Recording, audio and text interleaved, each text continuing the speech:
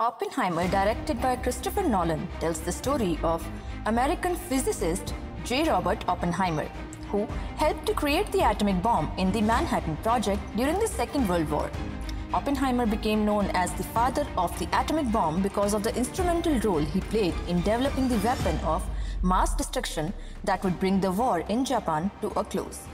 In the final scene of the film, Oppenheimer, played by Cillian Murphy, reminds Einstein, played by Tom Conti, that while the bomb was still being constructed, they had fears that it could accidentally begin a chain of events that would destroy the entire universe.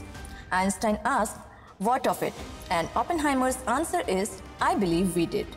This is the final line of the film, and what follows is a montage of images depicting the world being destroyed by modern nuclear weapons. This exchange is accepted to mean that Oppenheimer and Einstein understand that they have created a device through science which, when mixed with politics and other world viewpoints, has the potential to destroy the world. Nolan has, however, admitted that Oppenheimer did not speak to Einstein about his fear of a disastrous chain reaction.